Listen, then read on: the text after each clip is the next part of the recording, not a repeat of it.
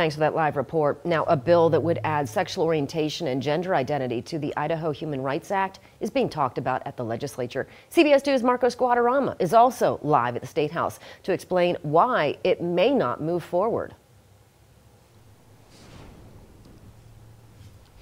Natalie, one of the 16 co-sponsors of the bill tells me he wants to see the Idaho Human Rights Code match that of the federal level's anti-LGBTQ discrimination.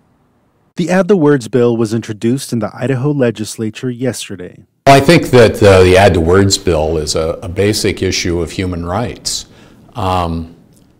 People have a right to live in society free of abuse, free of discrimination, free of being physically attacked on the basis of who they are.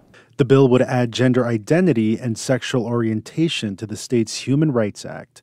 While protections at the federal level exist, Assistant Senate Minority Leader Grant Burgoyne says this bill would match protections at the federal level.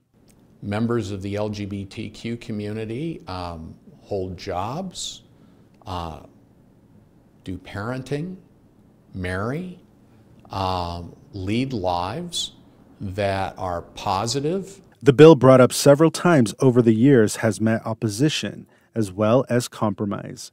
Burgoyne calls it a human rights issue. I think there are people with religious views who are concerned that non-discrimination is inconsistent with their religious views. I think there are people who believe that they would pay a political price for voting for human rights.